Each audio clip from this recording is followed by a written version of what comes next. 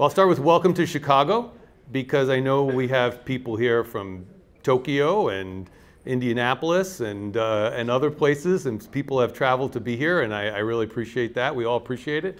Welcome, if you're from Chicago, welcome to Lincoln Yards. You might have had maybe you didn't find this easily on Google Maps, you put in the address because this is all brand new, right? This is the first, yeah, it doesn't have it yet, no. This is the first building of a 40-acre development here in the middle of Chicago. This is the first one, so welcome to Lincoln Yards. Welcome to Web3 Investor Day. This is our second annual event, and we're really excited. So I'm thanking everybody for coming. I'm thanking the great team at Decasonic of Grace and Lauren and Danny and Sarah, who worked so hard to put this together. Keith from Bridge Alternatives on our team. I thank my friend and colleague Paul, who really drives the show. So I want to thank those. I also want to thank the sponsors. You'll know one sponsor, obviously, is Sterling Bay.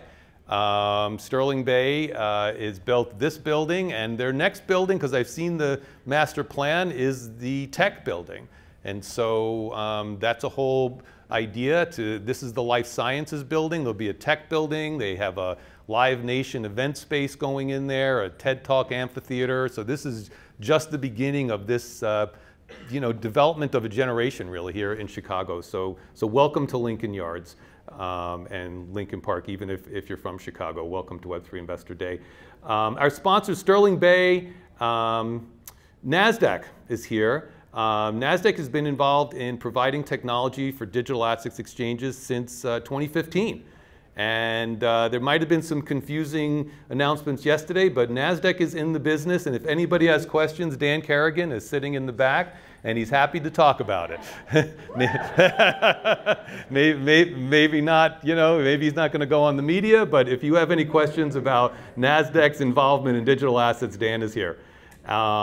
Croak Fairchild, Mike Frisch and the team from Croak Fairchild are a great team, and they're a sponsor in Impact Partners, the PR sponsor for the event. And although not a sponsor, I want to thank the Near Protocol people. They really did help organize a lot of the products demos that you're going to see here today. So a big round of applause for all of our sponsors, please. I want to bring up Rosemarie Miller. Rosemarie is going to be the MC for the day. We're very lucky. She is a broadcaster and journalist for Forbes, covering finance and Web3, and she's going to be handling our MC duties here today.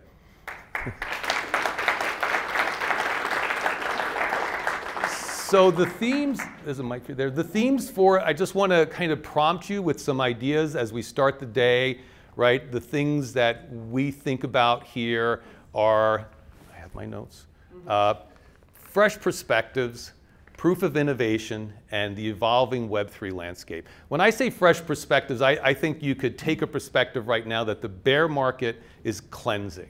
We are focused on product market fit. We're focused on solutions. We're not all staring at our phone, looking at the price.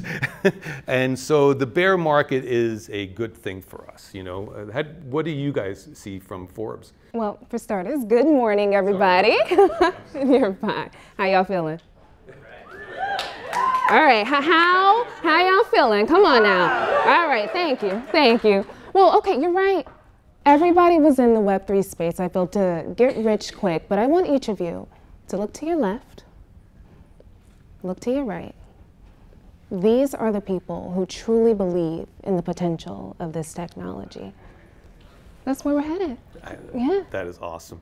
The other idea we want to talk about is proof of innovation. We saw the announcement from Google including NFTs. One of the ones I really like, I had dinner the other night with Adam Jackson from Brain Trust, and they have successfully built a user-owned talent network that is this year going to do $100 million in gross revenue. And that is on a blockchain-based solution for a user-owned network. I mean, these are real proof of innovations that are happening now. It's interesting that you said the Google NFTs, because what I'm seeing a lot of is companies, they're still in the Web3 space, but they actually aren't using those clickbait terms like NFTs, metaverse. When was the last time we heard metaverse? So, yeah, that's where we're headed. That's excellent, excellent. And the other theme would be, as you listen today, the evolving Web3 landscape. The thing that jumps to me is you don't see a pitch book anymore that does not include AI. Right? And that might be fluffy, but it also is kind of real. There's going to be a convergence of AI and blockchain tech, and we're seeing that with some really great ideas. Mm-hmm. And a lot of people, as we mentioned, kind of got out of the Web3 space, but Web3 is inevitable. How do you actually get out of Web3, jump into AI, when AI will ultimately just be a part of Web3? So why not just stay in the mix? And the next thing I'm seeing with AI is, I don't know if you guys have been watching the news lately, but things like ChatGPT, they're kind of slowing down. So people are really starting to look more into that technology and less at just, once again, those clickbait trendy terms. Excellent. All righty, so those are just some ideas for the day. I wanted you to meet Rosemarie, and now I want to call up Paul Su. Paul is the CEO and founder of Decasonic. He's really the driving force behind this event, and he has some comments, and he's going to host moderate the first panel.